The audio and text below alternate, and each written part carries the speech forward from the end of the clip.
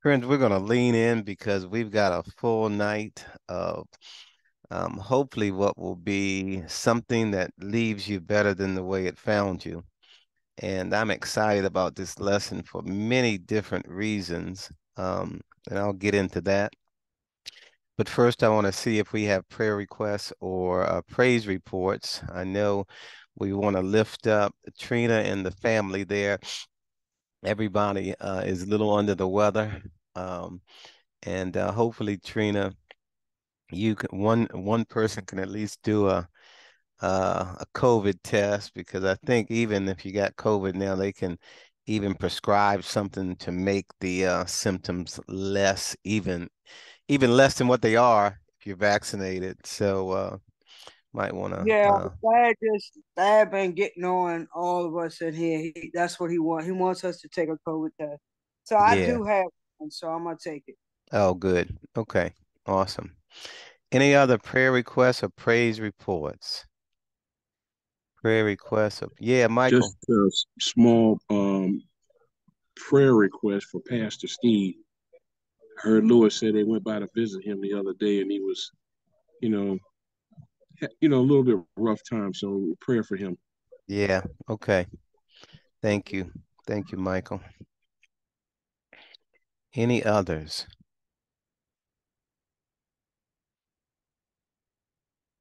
All right. Well, with that, I'm going to lift up a praise report, um, and the two prayer requests we've got, Trina and the family, and Reverend Lewis. And then I want to lift up Trina and also praise report, Trina and Thad celebrating another anniversary. And also Candace and I celebrating the big 3-0. How many Hey, years for Pat, you? 3-0 for us too, Pastor.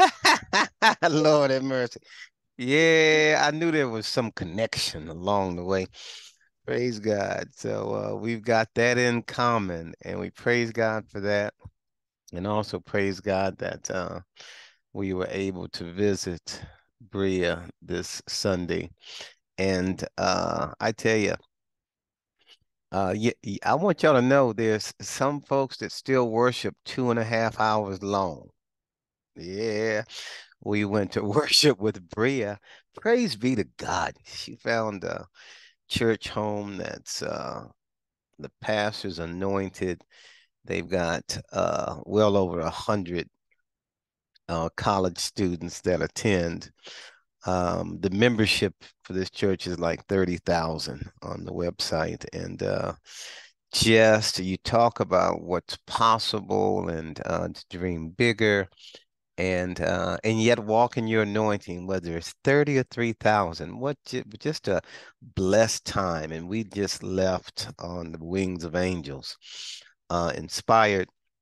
And even now, this week, when I'm able, when Candace and I are able, we take some time away and work remotely from the beach for our weekend, our week. And when I have to come by myself, I spend the time in solitude with my heart open to where God is leading and to develop plans for the future. And so although Candace is at home and she's the one thing missing from where I am, God has provided insight into how to allow his spirit to bless folks in the days ahead. So we're praising God for that. So let me say welcome. Welcome, Joseph. And I want to also say what a fantastic job on Sunday that you did in using your gifts and talents in worship. We appreciate you. Um, and we appreciate all that transpired on Sunday. I'm trying to, and as always, Sally, when you are there, you add a component of worship. I'm trying to remember whether I heard you Sunday or last Sunday. I've got you in my mind, but I lose track of time. But Come It off was mute. I Sunday. think it was Okay. both. Okay. It was Okay. both. Okay. Yeah. And I just praise God for you. I praise God for your capacity to sing from your anointing, your place of experience, to the extent that we get to experience God's presence through your giftedness as well. So, and want to thank Michael for being on the helm. Michael, I watched remotely, and you did a fantastic job. And with all the overlays as you and I know them to be, and the adjusting in the volume, and all the things that you're looking at over there, I just praise God for what we can do when we all do something. Lord have mercy. Yeah, what we can do when we all do something. And so let's pray together as we lean into tonight. Father God, we're grateful for the 12th day in the 10th month in the year 2022, about 7:07, where you have created time and space for us to experience the chakra, the spirit that binds us together. You said wherever two or more gather, you would put us together in such a way that your presence would be obvious. So we want to get out of the way and surrender what we see, what we perceive to what you perceive. Yeah. Take our drop in the ocean and allow us to experience the ocean itself. Take our separate anointings, God, and join them so that we experience the totality of what it means to be in your presence and to be a part of you, sons and daughters of the Most High. Leave us better than you found us. And as we lift this up, we thank you in advance for allowing it to come to pass. The flu symptoms and the dis-ease in the household where Trina resides with her family. We thank you for boosted immune systems, even through this Bible study. And we thank you, God, for also knowing that things come to pass and the testimony comes after the test. So we thank you for that. We thank you for Dr. Lewis, who has been in what we will call this, what looks like a marathon when it comes to the 5 patterns of tests that he is in. Allow him to run the course, God, so that he will have the praise and that we will be better off for it, and that he will enter into the realm of the initiates will understand the purpose of tests. In short, leave us better than you found us. In Christ's name we pray and we say, amen. All right, well, friends, we are going to dig right in. I'll do a review, quick review. Those of you that have phones and computers, I pray you'll take pictures of key concepts. And we'll go into a little more of this on Sunday as way of review and as way of praise and tweak it for worship. But I just, in my meditative moments a few moments ago, I thank you for the vision, God, in this series as we talk about not only the trials of life, but the patterns that lead from test to testimony, the patterns of tests in this faith walk. We're going to look at some great scripture tonight. I'm going to start off with a PowerPoint, and then we will go into the video. And we're going to go right up until 8:30. We might go to 8:35, but I'm going to jump over to the Young Adults Bible Study at 8:30. Candace is prepared to pick up the last couple minutes of the video if need be. But I'm excited for you because I'm excited for where God is taking us in this study and what it might reveal as we develop tools, right? You know, if I work on my car with a screwdriver, Michael, I can do a couple things, right? But if if I add a wrench, if I add a set of sockets, if I add some power tools, if I add some electronic equipment that I can test this and that, the more tools I have, the better I can work on the vehicle.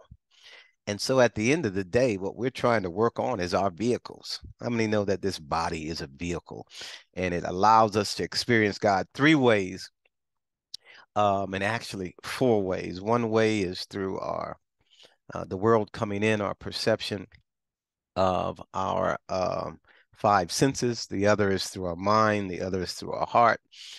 And the fourth is through the very Spirit of God.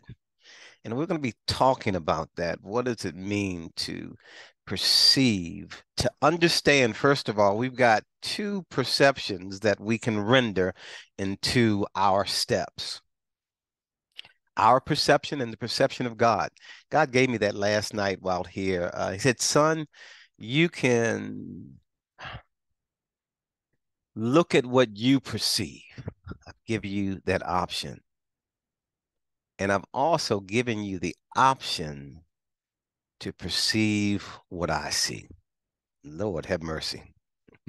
Yeah. All right. We'll get into that about halfway, but let me start with a review. And we are going to buckle your seat belts here.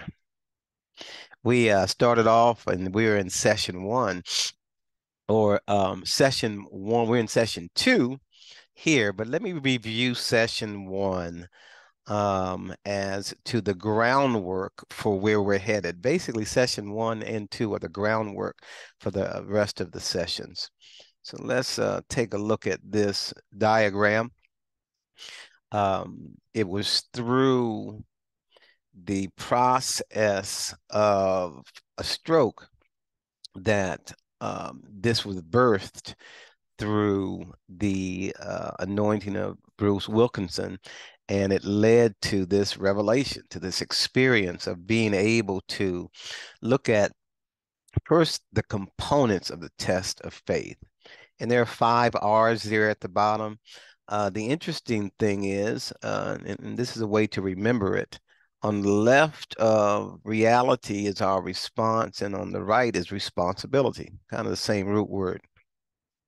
And as James, the writer, who kind of was the backdrop, the biblical context for this construct, he started with the response before the reality. And so I will start with the reality and then go back to the response. The reality is that life is full of trials. God allows trials. God sends trials in the form of tests of our faith. And we are not masochists. Masochists are those that love pain. We are not in that category. Those of you that watched the series, what's the name of that series, Candace? That we watched the most of it, but we didn't watch the whole thing. What's the name of it, Candace? Where the one guy had these Are you talking about Ozark? No, the one that had the masochistic tendencies. He was an attorney. Oh, Lincoln Lawyer? No, the long one that we watched for several series, and Billions. It's called Billions. That's the name of the series. And one of the characters in there was kind of had masochistic tendencies. He liked pain. Well, we are not talking about enjoying the trials.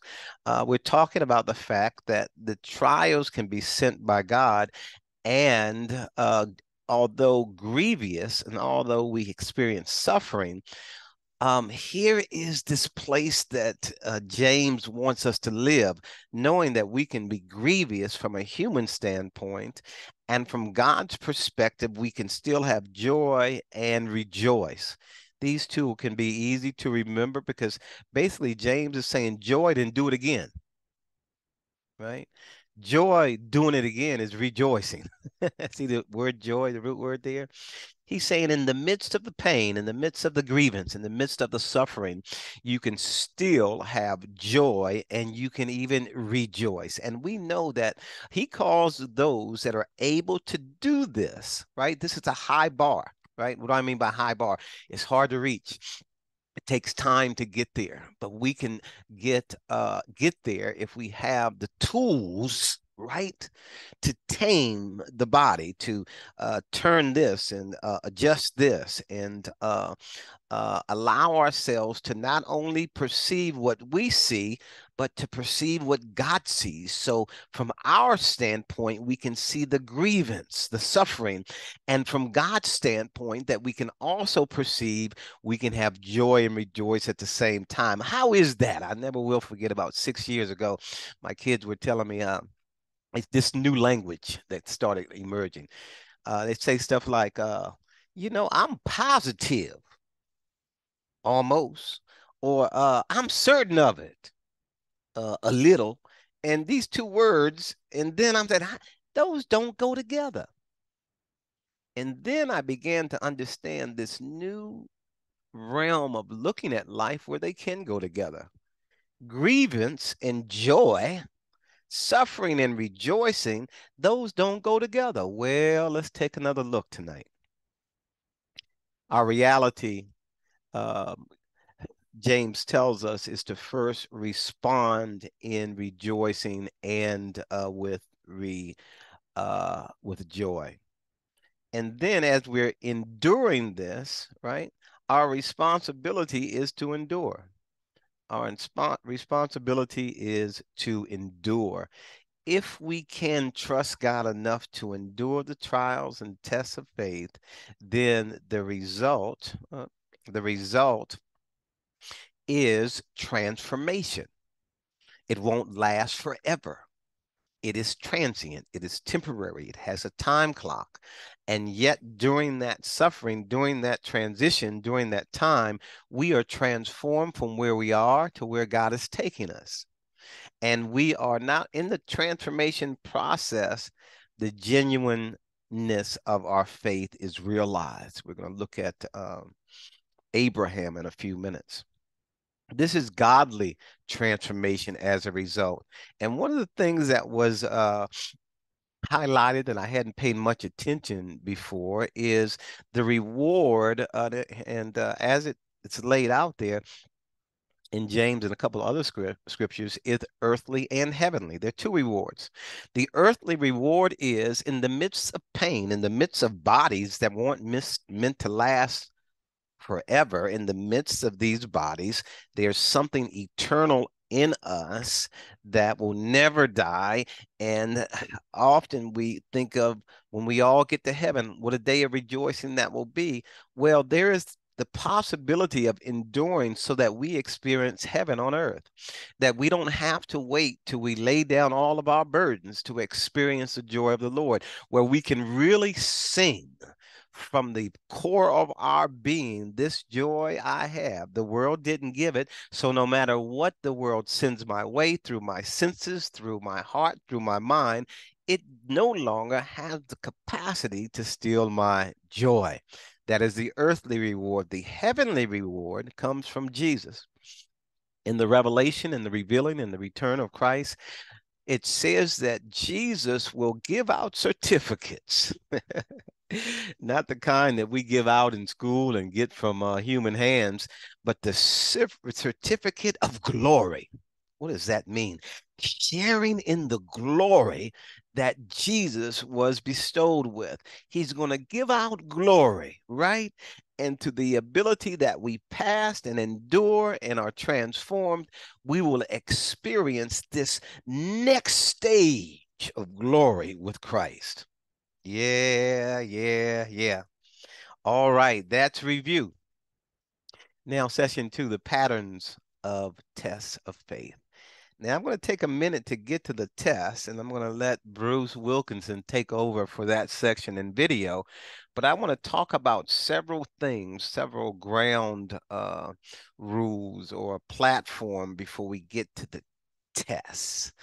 And the first thing we want to start talking about is the ways that we get to know information, right?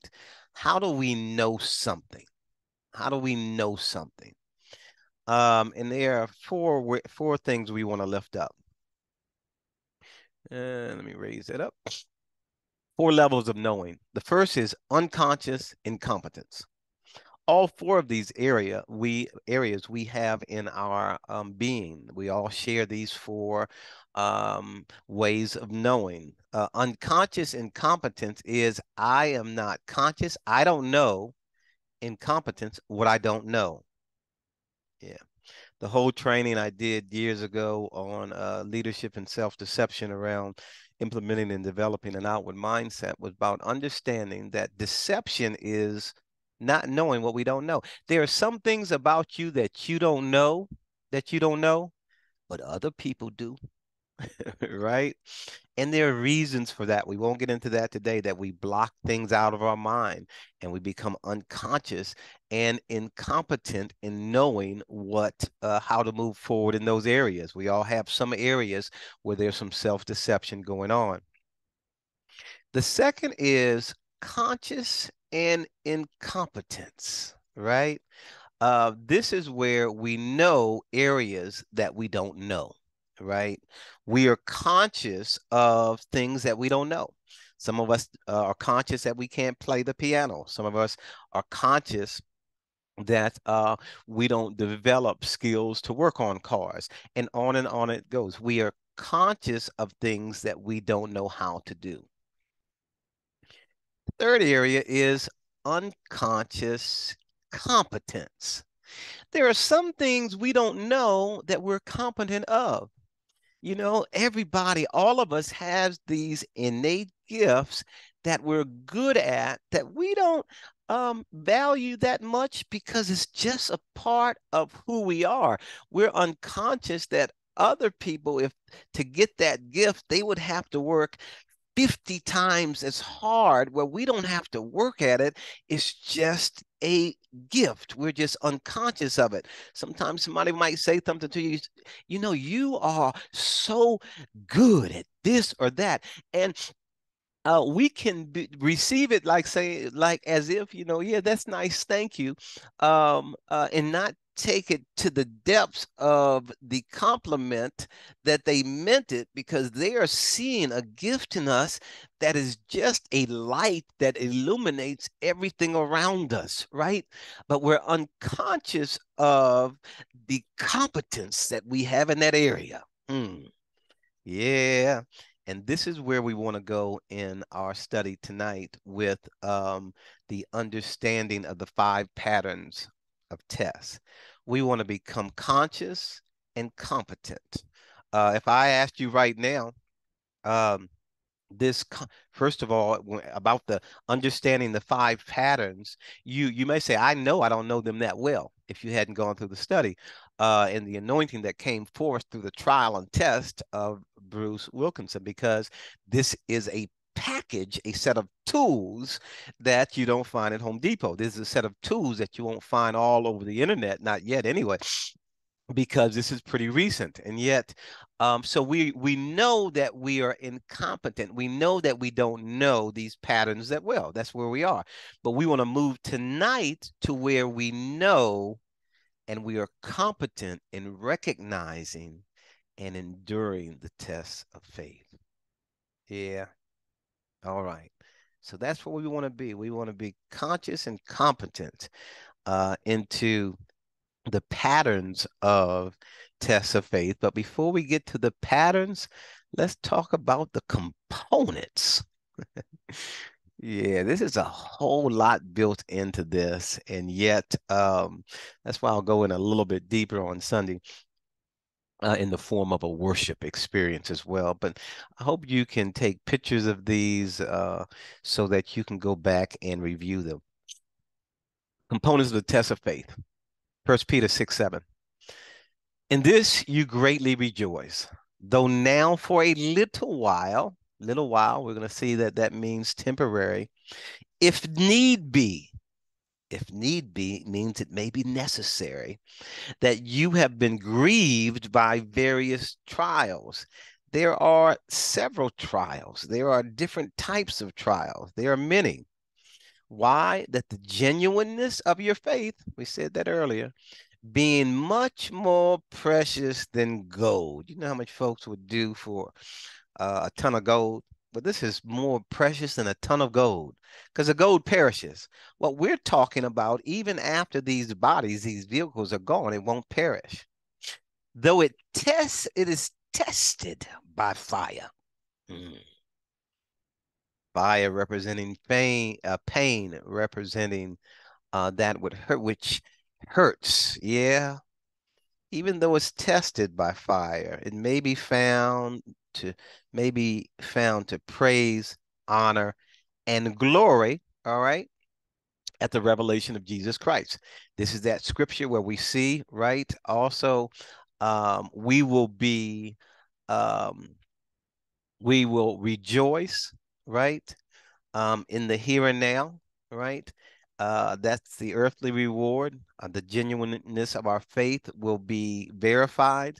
And then the heavenly reward, glory at the revelation of Jesus Christ. That is the glory Jesus will share with you and I as to the extent of our passing the test. Those words again, the tests of faith are for a little while, they're temporary. If need be, there's some things that need be that brings with it where we will grieve. They're necessary. And then various trials. There are a variety. So the tests of faith, as we lift up those, remembering that grieving is a part of this process, right? We can remember that even though we grieve, the tests are temporary, tests are necessary, and they come in different ways. So let's talk about the tests of faith variables. Yeah, the tests of faith, and now I'm putting in that word variables. Look at, and this is amazing when you think that hopefully this will open your eyes to all the different ways we receive tests. First, when? When is the test going to happen? Right? The timing of the test of faith. Is it going to be tonight? Is it going to be while you're on this Bible study? Is it going to be soon as you get off? Is it going to be at midnight? Is it going to be at 3 a.m.? Is it going to be when you wake up? Is it going to be tomorrow? Is it going to be the next day? When? This is the variable of the test of faith. When is it going to happen? Right? When will we be tested? Where? Location of your test. Is it going to happen at home? Is it going to happen at Food Lion? Is it going to happen in Safeway? Is it going to happen in Costco? Is it going to happen at work? Is it going to happen while you're driving? Where? These tests, these are the variables. When it can happen, at any time, where, at any place. Who? Who is going to experience or be a part of your test with you, right? Is it going to involve your spouse? Is it going to involve your children? Is it going to involve your siblings? Is it going to involve your coworker? Is it going to involve a stranger? Yeah, all of these are variables in the variety of our tests. What? What category is this test of faith going to take? Is it going to be your physical body, right? Is something not going to be working as the way that it should? Is it going to involve pain on the physical body? Is it going to come from your heart that hurts and your brain picks it up, right? And this emotional distress, is it going to be on the inside, right? That we experience it? Is it going to be a test of our finances, right? Get the bill, get a envelope in the mail, seemingly innocent, open it up. IRS, you owe $10,000, right? Is it going to come that way? Is it going to be a test in your marriage, in your family, in your job, in your work situation? Is it going to be a test of overcoming a major failure? So you see, the when it can happen is various, where it can happen can vary, who it's a part of with you is variable, as well as what the particular category is. In addition to that, how much, Lord have mercy. And see, all of these are what we're going to be looking at when we look at the patterns. How long is the test going to be? you know. Sometimes you're at a test, it's very short, it's at a red light, right? And something happens to disturb your peace, right? Or you're just driving and it's just for a moment that you can pass the test or fail it in a few minutes. Or it could be for a day, a week, a month, 3 months, 3 years, 30 years, 60 years. What is the length? How much? And what is the severity of it? How painful is it? Is it just nagging, or does it cut to the core? And when you look at all of these, we get to the complexity of the test of faith. How deep are its roots? Pastor, the bishop at the church we went to, he talked about that. He said, some people come to the altar and they're relieved of one root problem, but the complexity of what they are being tested in, that they keep leaving without the joy of God's presence, is not understanding how deep the complexity is. And it's more than just one thing. Yeah, how much? And then 6, why? What is the why? We know the why. The why of the test, of when it happens, where it happens, who it happens with, what actually happens, how much is the length and the severity, is for the transformation of your life to do what? Here's our earthly reward: to be more perfect, complete, lacking nothing. That's the earthly reward. So when we're complete on earth, we're living according to God's plan. We experience heaven in earthly bodies. And that is the here and now. And then there's their and to reward you with, here is the heavenly reward: praise, honor, and glory at the revelation of Jesus Christ. Lord have mercy. Yeah, heavenly and earthly rewards, tests of faith, the variables. And so when we get to the how, now we're getting to the heart of our lesson for tonight. These are the 5 patterns of how these tests show up. I want you to start thinking, when we go through the 5 tests, which one you're resonating with now.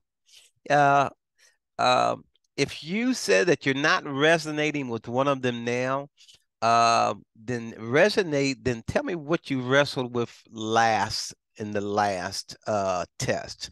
Most of us, however, can always identify a test. I used to preach from the place of we're either in a storm, coming out of a storm, or preparing for a storm. And I want to suggest that there's a test that you can relate to in the present moment. And if not, you can relate to one you just came out of. I want you to start, and I want you to think of the number that you associate with the most. We're going to have 5, whether it's number 1, number 2, number 3, number 4, number 5. Which one of these patterns is the one you are currently resonating with? All right. But before we do that, we're going to talk about the cost to benefit comparison. What does that mean? Well, somebody might say, when I think of these tests, you know what? Lord, I wonder if anybody ever been there. The pain felt so bad. I said, Lord, if this is making me perfect, I don't want to be perfect. If it takes all this, I don't want the benefit. God, the costs seem too high for the benefit. Well, let's take a look at it. This is what Paul said about the costs. Romans 8:16 and 18. The Spirit himself bears witness with our spirit that we are children of God. Yeah, I want to pause right there and give you a picture of the spirit of our spirit and the Spirit of God. Bear witness with the Spirit himself, God's Spirit, bears witness to our spirit. I want to give you two images to take a look at briefly so that you can get a glimpse of our spirit, our perception, and the connection to God's spirit where these two combine. Let me show you this spirit. I want you to imagine, if you will. I'm going to share this picture here. Let's do this. And I want you to imagine, this is all of us. I see the edge of the water there, little droplets, right? Trillions of droplets in the ocean. That's our spirit. Each of us has the spirit, the droplet, right? 0.00001% of the whole ocean, but the spirit that dwells within this vessel. And we can perceive life from our spirit, from the droplet. Yeah. In fact, you don't have to think about it all day long. Your mind is giving renderings of one droplet of what's coming from the heart, right? And so we can perceive it from that one droplet. Oh, guess what else? My mind. God says he will allow us to receive it, that we can perceive it from God's perspective. So that means that not only can we perceive it from the perspective of the droplet, but friends, we can perceive this whole reality from the ocean perspective. Think about that for a minute. I can see and experience from my droplet. And yet God invites us into this life to experience it from the ocean perspective, from God's perspective. Say amen if you're with me, or say, what do you mean, Pastor? Take yourself off mute. Say amen, or say, what do you mean? Amen. Amen. All right. Amen. Okay. Amen. You see, from the perspective of the droplet, and we all do it. God is hurt so much from the droplet. And God says, now I want you to perceive it from the ocean, because you are part of me and I am the ocean. Lord have mercy. All right. Let's go back to our PowerPoint. Okay. I think you had a hand raised. All right. Give me one more second. I'll come right back. Or let you know, hold on to that thought, right? And right before we get into the 5 perspectives, don't lose the thought. Write it down, put it down somewhere. I want to go through the cost to benefit comparison, because this might help with the question. We'll see. All right. So first we got this, right? This is what Paul said. Right now, let's look at what he says to the church in Corinth. But we all, with unveiled face, beholding as in a mirror the glory of the Lord, are being transformed. Part of this transformation is experiencing a little bit more than our droplet to more droplets, till we get into this place where we're part of the initiate, to where we experience the ocean, the very perception that God wants us to see. We are being transformed, there it is, into the same image. From what? Glory to glory, test to test, just as by the Spirit of the Lord. All right. God is doing this. It's not something that is just happening. So let's take a look at the cost benefit. We're going to look at 2 perspectives, right? Perspective from the droplet, from the ocean. From our, right, perspective, and God's perspective. And I'm going to add 2 words here in a minute. We're going to add the word our temporary perspective, because that's how the droplet perceives things, into God's eternal perspective. That's how God sees it. God just doesn't see the moment. God sees eternity. But from our perspective, our temporal perspective, we have one way of looking at the cost benefit comparison, and God has one way of looking at the cost benefit comparison from an eternal perspective. For us, often the cost, right, to benefit, the cost seems way too high in the moment, right? The cost seems higher. It seems more than the benefit that we're receiving. Sometimes from the droplet, we can experience that. And we're going to see that we're not the first ones. We say, it's not worth it, Lord.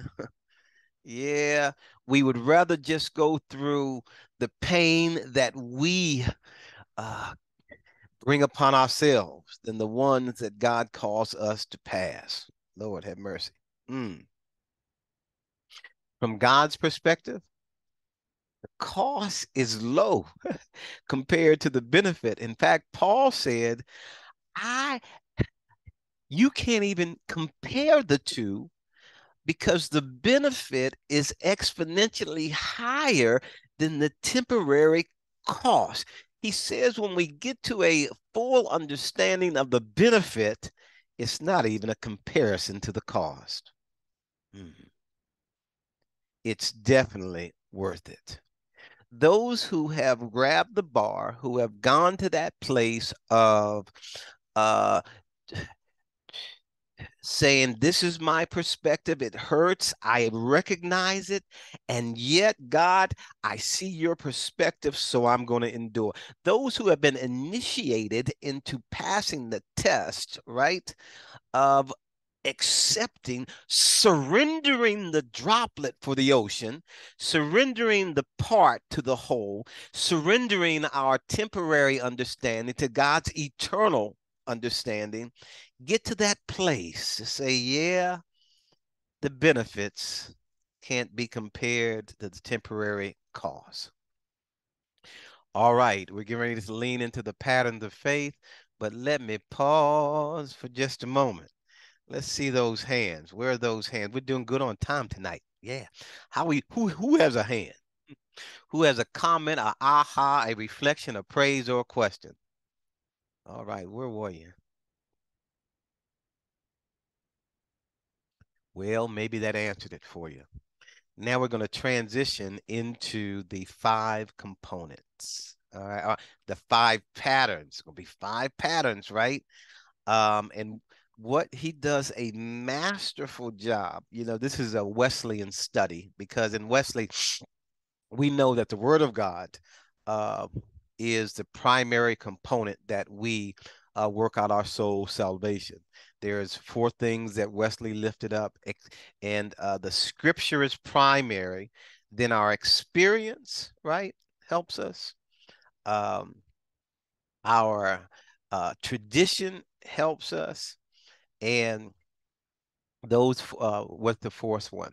Uh, uh, our scripture, experience, reason. Our brain helps us, and so when you hear me talking about the brain is meant to the mind is meant to help us. We just get it twisted, and we build the brain around the temporary instead of building the brain around the eternal.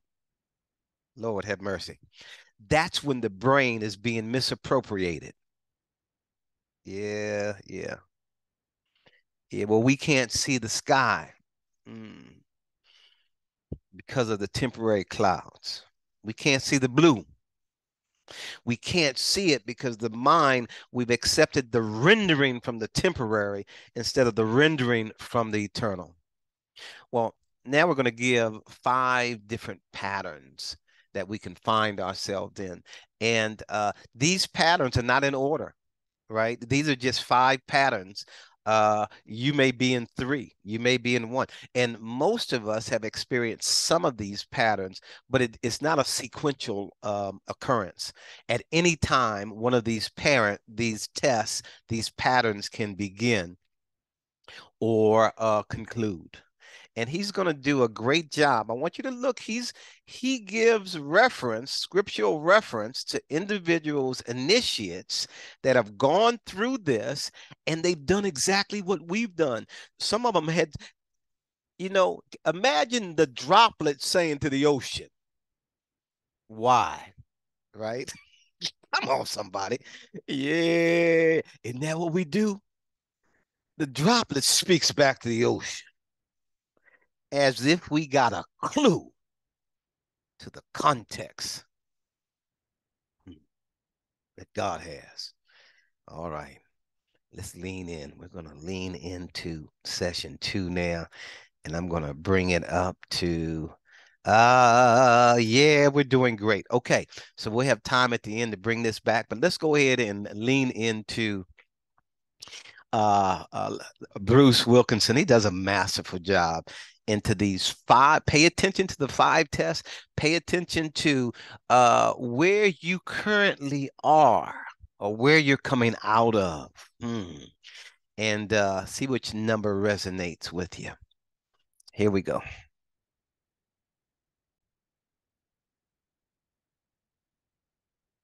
Yeah. Started, and I just need somebody to come off mute so I know that it's coming through clear for you. Uh-oh. I didn't hear that. Uh-oh. What is connected? Something's connected. Let me go to my sound here. My mind. Try this and then try this and then. Revolutions in your life that you will love. I think I just fixed it. Did you hear that? Yes. Okay. You will love it. All right, here we go. Not only now, but forever. You got to let go of the old lie. The old lie is it's not worth it. The new truth is it's definitely worth it. The people who get here are the same people who count it all joy when this happens and who rejoice when this happens. Can you put it together? They know the truth that 90-something% of all the believers think the opposite. You got to grab this. Let me go over here to these. Take a look at this back here. These first 2 are the elementary issues we're dealing with. The next 2 sessions, the stages in the test failure, this is intermediate.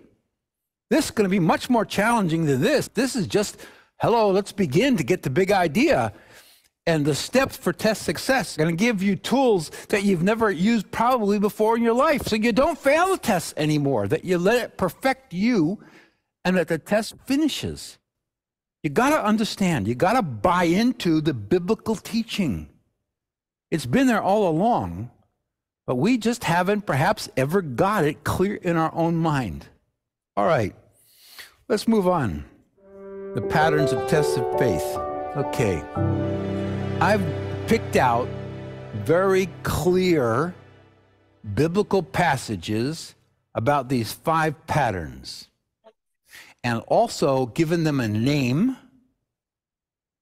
and expressed how we feel about them and then given you a little animation and a sound that goes with them about a way for you to remember it. This is how I remember it.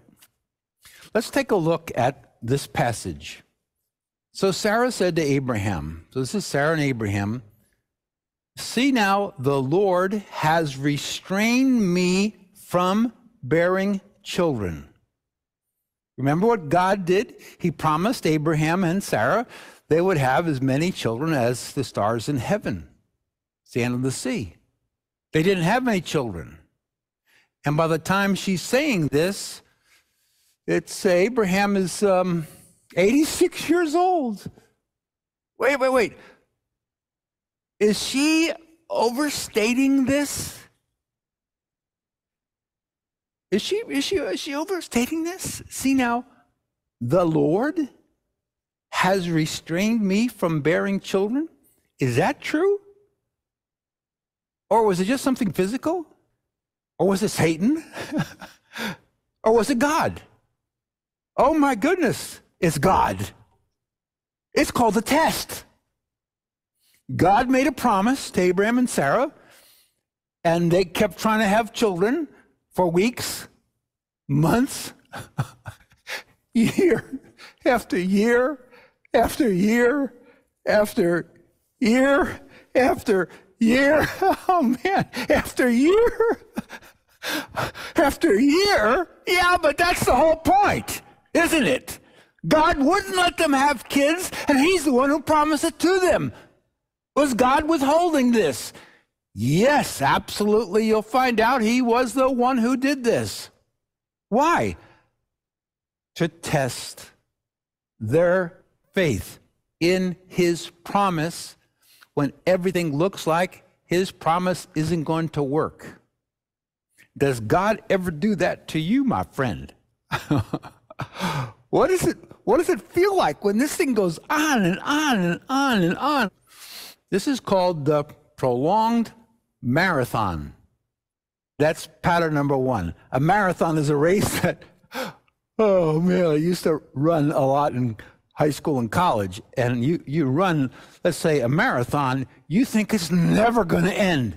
It goes on and on and on. And our definition is it's a long-lasting, difficult, or painful situation. But the key concept is it's long-lasting. It seems to never end. So normal response is it's too long. It's too long. This will never end. That's how you feel. It goes on and on and on, and it goes on. Watch this now. You're kind of thinking, it'll end by here. I'm sure, next week. And then it goes on some more and say, well, I think it's going to end. It's going to end pretty soon. And it doesn't. And I thought by now he'd be over. Where's God? Oh, too long. Can you identify with this? Of course you can. Marathon. It goes on and on and on, and we feel like it's too long. Then God said to Abraham, as for Sarah, your wife, you shall not call her name Sarai, but Sarah shall be your name, and I will bless her. Notice these words, and I will bless her, and I also give you a son by her. I give you, Abraham. It's not you, it's me. I'm going to give her a son, not a daughter, a son. Then I will bless her, and she shall be a mother of nations. Kings of people shall be from her. Then Abraham fell on his face and laughed and said in his heart, shall a child be born to a man who is 100 years old? Oh, man. Why on earth you got to put this together, my friends? Who's making this so long? God. To be abusive? Absolutely not. Here's how it looks. It goes on and on and on.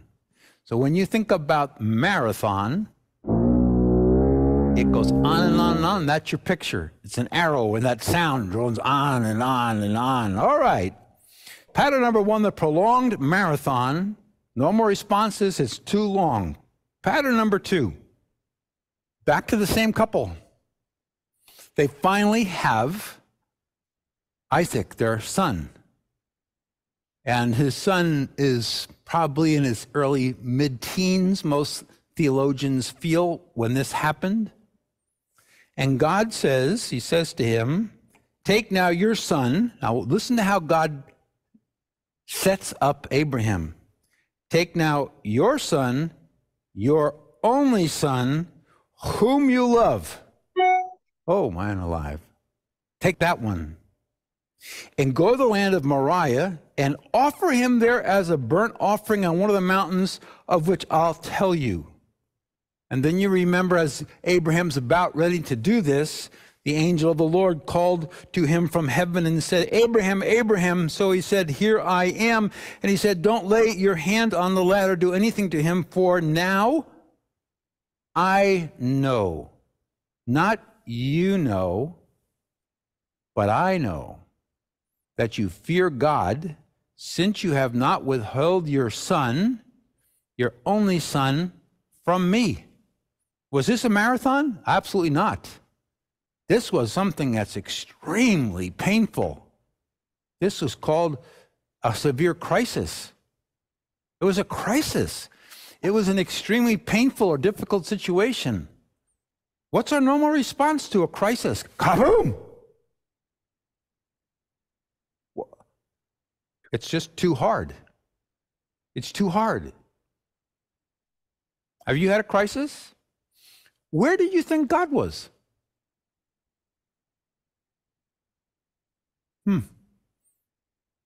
Look at this next passage. By faith, Abraham, when he was tested, what?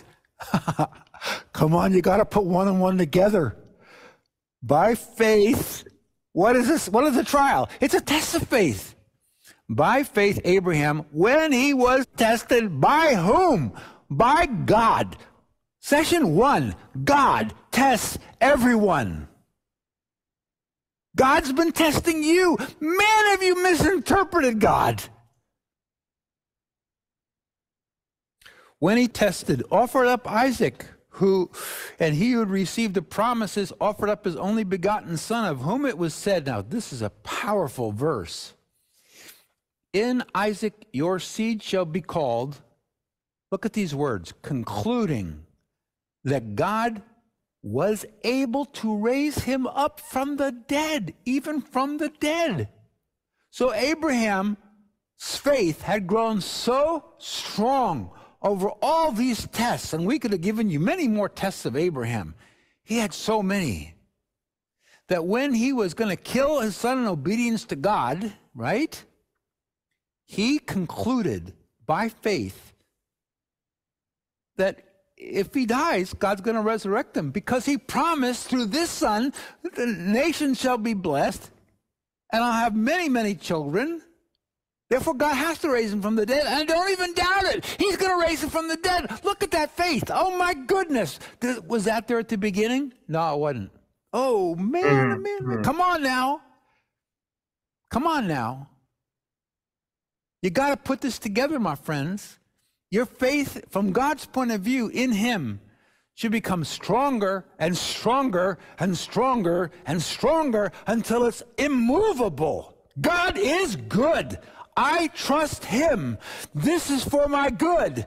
I believe the cost is little compared to the benefit. I will praise his name. Nothing can make me go to the left or the right or retreat or back up or quit. That's when the heavens of glory shout your name. Yes, that's when Christ stands up as he did with Stephen being stoned. Christ stands up. He's proud of him. Look at my son. He never wavers with me. The marathon, on and on and on and on. The crisis, severe. It's making sense to you?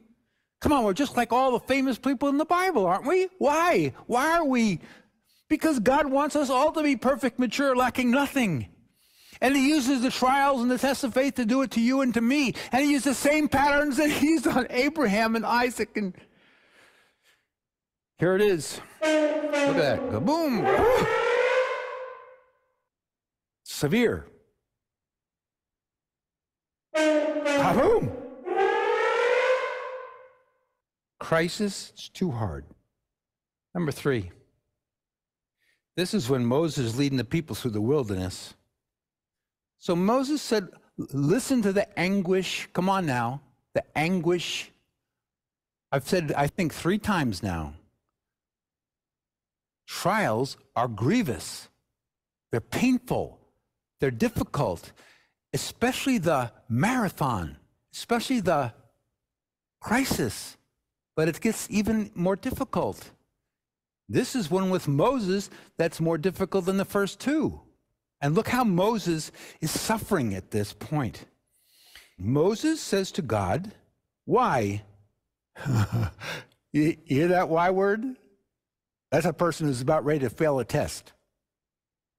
When you ask why, you're failing your test because you're not believing that God's purposes are good for you, and this is going to be worth it, and this is from his loving hand, and there's no reason to doubt him, and you're not going backwards, you're not quitting, you're not, no.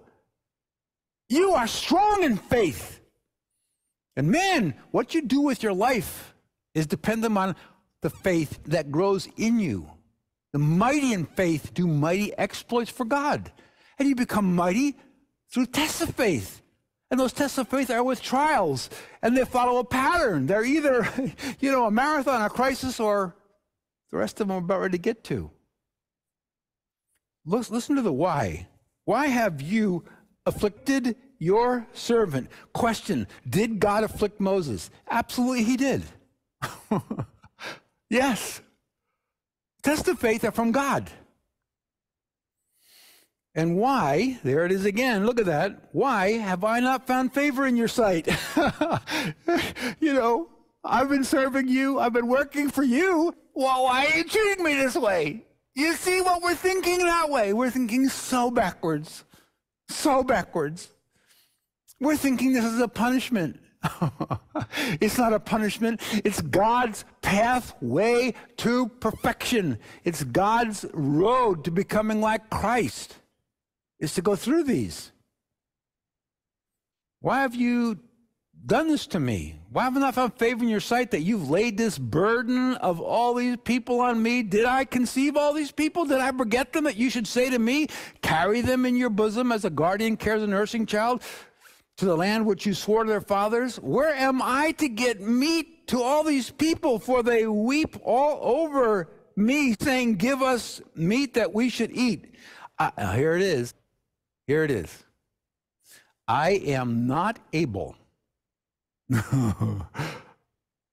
I've decided I'm not able.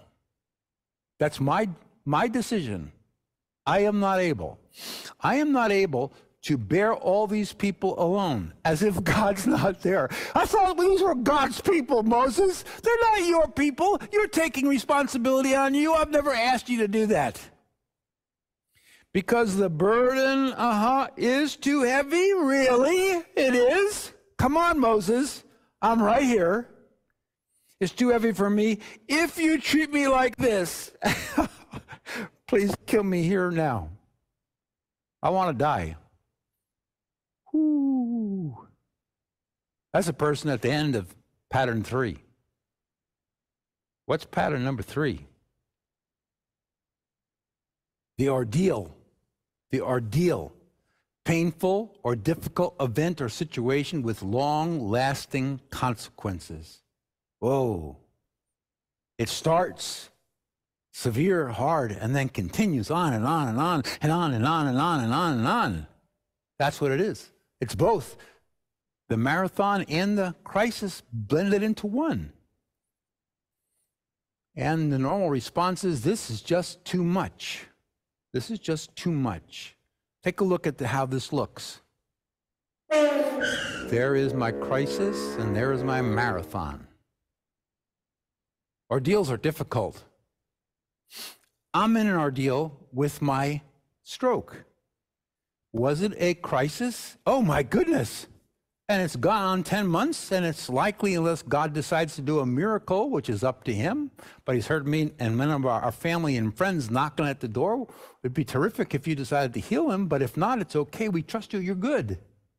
It's an ordeal. But have I ever been at this place where Moses was? Yes. Was Paul ever here? Yes. He says, I despaired even of life. Is it okay with you? Oh boy, hold on. Is it okay with you that God pushes you in your test of faith beyond where you think it's fair? It's not fair to go past here. It can't last this long. It can't be this hard. Don't you know I serve you? I love you. It can't keep going on, can it? Because is not this the place in which new faith grows? It's always the leaves that happen at the end of the branch. New leaves and new twigs come. They come out here. It's a new growth. And it goes past what you think is going to happen. It's because of your expectations and your assumptions. I think by now this is going to end next week. It's going to end, I'm sure, by next Friday. God says, you do, huh? How about I'm not to the finish yet of giving you my gift? Where do you find out what I'm going to give you when you get to the other side of glory because of this? The ordeal. This is just too much. Number 4, this surprised me. This is the pattern that the most people voted is where they were at the time I was teaching this to them. I had them vote. Is it marathon? Is it crisis? Is it ordeal? Is it this one or number 5? This got the most votes. I did not expect this. Take a look at this. This is the book of Job. Now there was a day when his sons and daughters were eating and drinking wine in their oldest brother's house. This is Job. And a messenger came to Job and said, the oxen were plowing and the donkeys feeding beside them.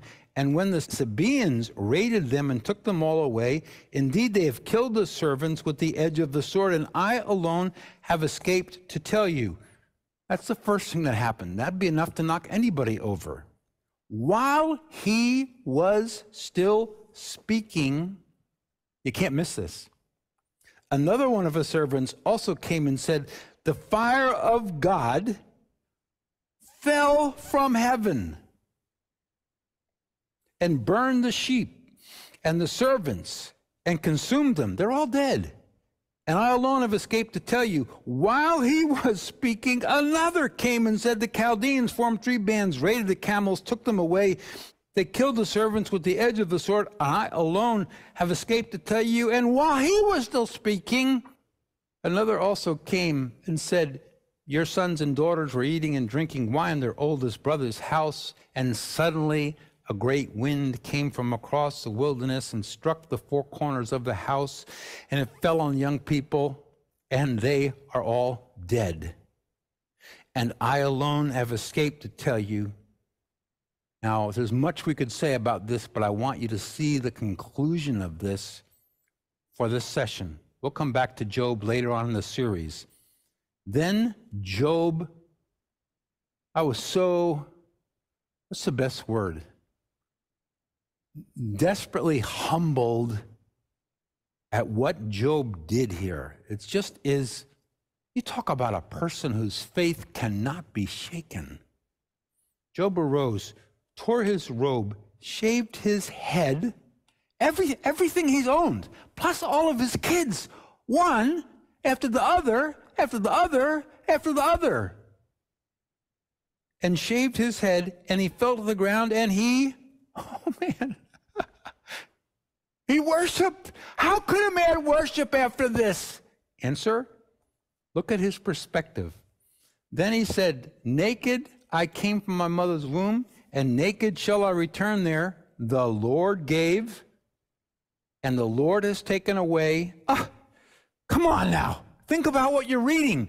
Blessed be the name of the Lord. God has all the rights in the world to do whatever he wants, to give me great blessings or to take it away from me. In all this, Job did not sin nor charge God with wrong. What is this called?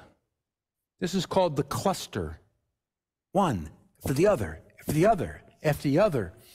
Multiple difficult or painful events or situations, often quickly occurring one after the other. The normal response is, it's too many. It's too many. Where's God? Where's God? If God was a God of love, he wouldn't have allowed this to happen to me. Where is God? I thought he loved me. I thought he cared for me. I thought he was there for me. Woo. What did I do wrong? Answer, you probably did nothing wrong.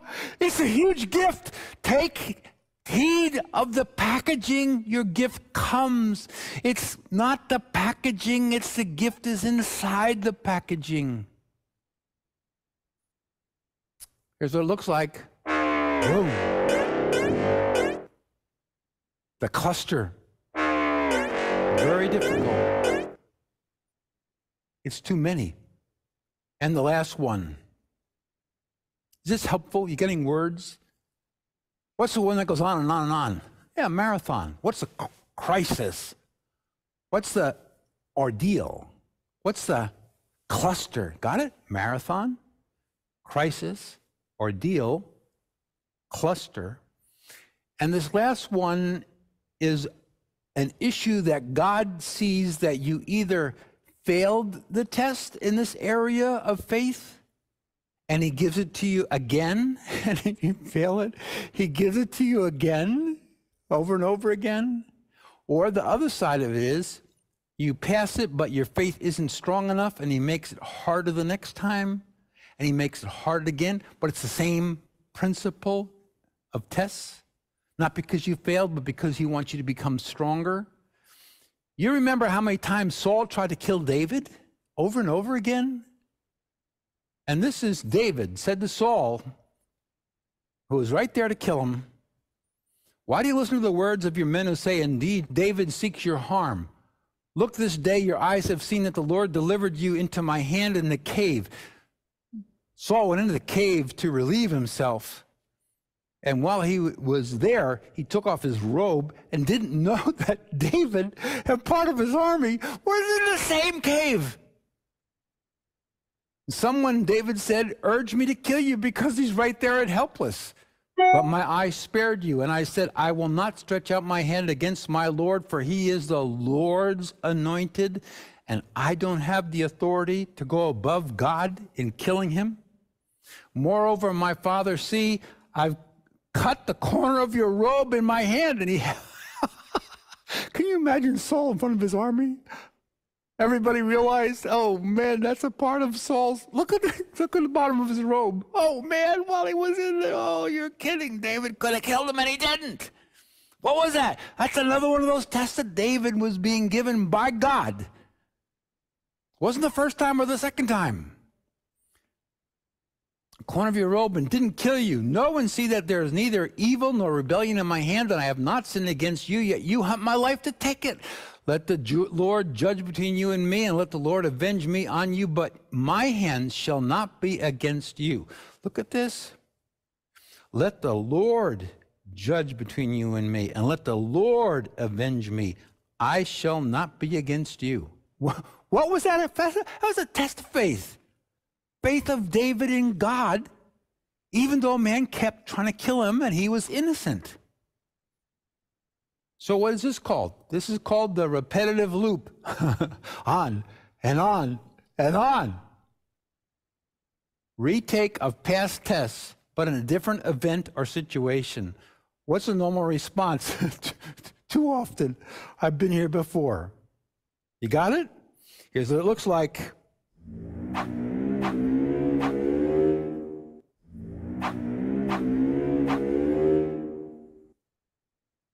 Part 3. I want to conclude with a very helpful issue. Next to each one of these 5 patterns, I gave you 2 words. Too long, too hard, too much, too many. What's the word too mean? T-O-O. It's too long. It should have ended back here. Question I want to ask you about this. Where along the line do we decide to? If we have this, I have to endure, right? We don't sit down and say to ourselves, man, I'm in a trial, I'm in a test of faith, and I think it's going to be over in 3 weeks, 3 weeks, 2 days, and 14 hours. We don't do that. But somewhere along the line, what do we end up saying? It's too long. Well, who put the line there? This, God doesn't send us an email or a text or a WhatsApp and says, by the way, next week on Thursday afternoon, 2:12, I'm going to begin your test, and it's going to last for 14 days. And on the 14th day at 9:23, somebody's going to come to your house, and it's going to end. So hang in there. What will you do? You'll go to that day. Why? You have your expectations set. What does God do? He doesn't tell you when the test is coming, how long it's going to be, which of the patterns is it. He doesn't tell you anything. Well, then how do we get to this point? It's too long or too hard or too much or too many. How do we get to that point? Because somewhere, is this making sense to you? Somewhere, we have this kind of this dotted line right here. It should end by here. But we don't even know that line is there, do we? Because we've not thought about it. But here's what happens. We have a subconscious ending point. And when this thing continues to go past that point, that's where it goes to too hard, too long, too much. God, you put too much on me. As if God made a mistake. And this issue then is where we begin the fall of the failure. And eventually, if it goes on enough past this place, what do we begin doing about God? How do we feel about God? Because he went too much this time. It was too hard. He wasn't fair. He wasn't loving. He wasn't good. Why should I serve God if he's going to treat me this way? Whoa! That goes all back to here. Watch this, watch this. What would happen if you said, no, I'm not going to have any expectations. I don't know when this is going to be. It's okay with me as long as it lasts, as hard as it lasts, as complex as it lasts. It's fine with me. I know it has an end, and the end is for my good, and I will trust you, and I won't have any expectations. Therefore, are you going to get to the two part? You're not. What is that called? Dependence, submission. It's okay. I don't have to know. I don't know. It's okay with me not to know. I know you. I know you. I know your ways. And you are generous and kind to me, even if you wrap it in a trial. So I've put a little bit of a chart for you as we wrap this up. The danger of expectations, our expectations, and our assumptions. It's going to end by here. Is this helpful to you? This really is meant to be part of the foundation of understanding of how this takes place. This is our expectations. This is reality down this blue line, is the reality that we're in. And we've been expecting this to come through. We've been expecting reality to get better, improve. It's going to end. And the further time goes on, and our expectations stay here, and this line of reality doesn't get better, and our expectations aren't met, guess what we begin to feel? More and more serious words. For instance, number one, when this isn't that far apart, level number one is called disappointment. Do you know what the definition of disappointment is? Listen carefully. It's defined in the dictionary as to fail to live up to expectations. You ever been to a restaurant, and at the way out, you say to your friend you're out to dinner with, well, that was disappointing. What did you mean? I expected it to taste better than it did. You can't be disappointed unless you have an expectation. Wow. But what happens if time goes on further and further and the expectations don't change and reality doesn't change? You get a much more challenging word. You get discouragement. Discouragement. What's discouragement? Take a look at this. Take the word, the letters D-I-S out of here, courage. D-I-S means a lack of or absence of. I have an absence of courage. Courage about what? That my life's going to get better. That's discouragement. What's all that based on? Your line of expectation. Who told you to set that? If it's based upon a promise of God, have that expectation because God keeps his promise. Making sense? Well, now it becomes a little bit more challenging. Because if time goes on, look at level 3. Disillusionment. Oh, this is a lot more serious. Look, what's the word in the middle of disillusionment? Take out the D-I-S and the mint. It's illusion. What's an illusion? It's a false sense of reality. If you have an illusion, you have a false sense of reality. You're not living in real world. When you're disillusionment, it means, watch this, I no longer have an illusion. What was my illusion over here? My illusion was reality's going to get better, and it didn't. And guess what? God stopped it from getting better. And he doesn't appreciate you drawing your line in the sand, telling him by now this should be over. Really? When a person becomes disillusioned, that's the time for this line to disappear. Lord, I submit to you for as long, as hard, and complex as you want. I trust you, and when it is complete, it will end. Next one is the word depression. Depression, that's when we get angry, can get bitter toward God. Level number 5, despair. What's despair? The loss of all hope. That's what definition of despair is. What are you despairing? I'm despairing that my life will ever get what I want it to be. Wait. It's not what I want it to be. It's what God wants you to go through.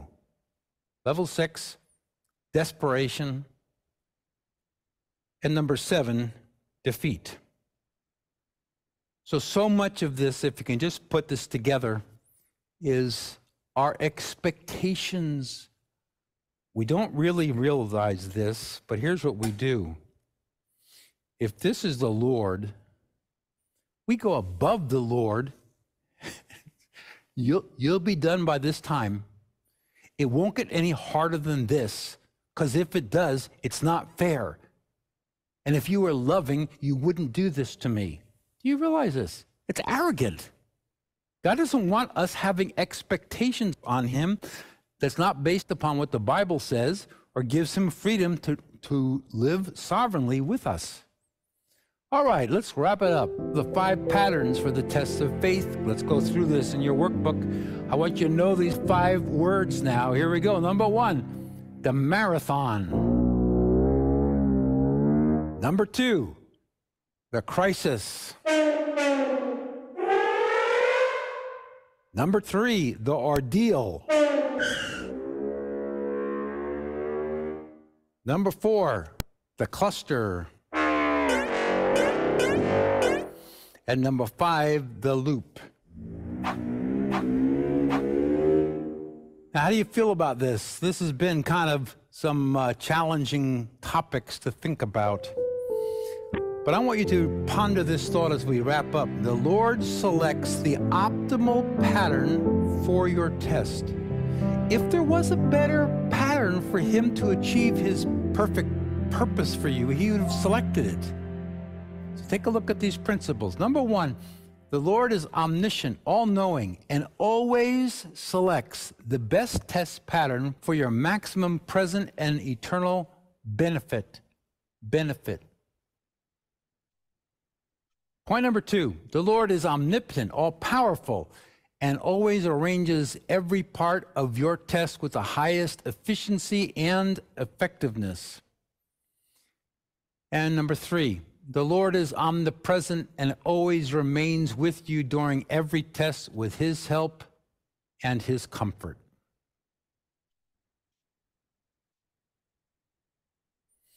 Well, that wraps up the patterns of tests of faith. In our next session, we're going to deal with the stages in test failure as we wrap up this particular session in the testing of your faith. All right, friends, I'm going to leave you with the questions to ponder and go ahead and put in your chat. and see if you related to one of those four while I pull up the homework as well as those five again. Let's see if I can pull up those five.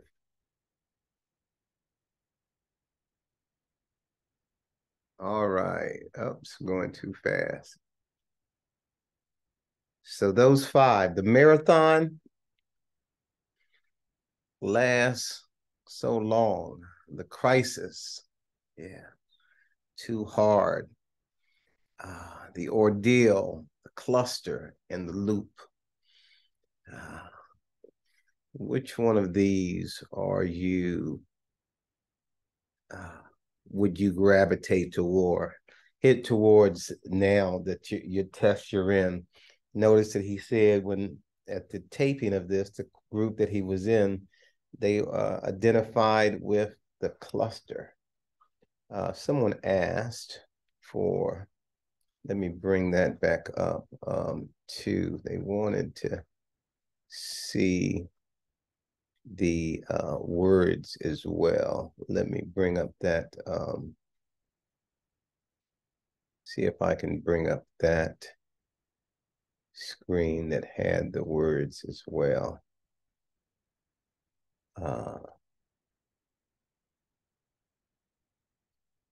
I had it on a different slide. Let me see. But for the sake of time, I may have to go on for now and go right to the homework. Okay. Yeah, unfortunately, I don't have that at my fingertips. So let me go to the homework and share that. Okay, here we go.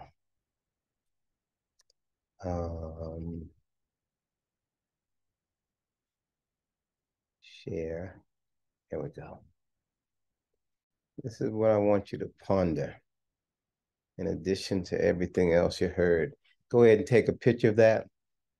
So go ahead and sketch out the main chart of this session with the 5 arrows from the marathon to the crisis, to the ordeal, to the cluster, and then to the loop. Sketch out the charts, including how we often respond in each of these patterns. Go ahead and put too long or too much or too many or too hard, right? Review together until you can repeat all 5 key patterns in order, and then review the session 1 chart. 2, think back over your life and share with others or write it down in your journal, one difficult test of faith you experienced. Which pattern was it? How did you feel during the process? Respond. Most of us can identify with the words, "It's just not worth it," when enduring a test of faith. Come on, somebody. Describe how the cost to benefit chart may challenge your thinking in that area. And then lastly, nearly everyone, identifies with the loop pattern when the Lord reteaches and retests us. Come on, because we repeatedly fail his tests.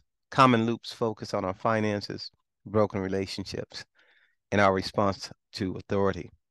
Describe one loop in your life. What do you want to tell the Lord about it? So there is your homework. Candace, if you would just stay on to get some responses, and you can share with me a little later as to, if you can, just for a few minutes, just for the next 5 minutes, if you identify with a category, share it. And one thing that you're taking away, one way that God either blessed you or challenged you, or maybe both, share that. And I will put that, okay, marathon and ordeal. Yeah, ordeal. Yeah, some of you have already done that. And share one thing that you're taking away that God has blessed you with tonight. I'm jumping over to our other Bible study, and I'm going to make Candace the host for this. And Candace, you can share with me later. Stay encouraged. I look forward to hearing um, what God has taught you tonight, and therefore what we can learn together. We'll see you later.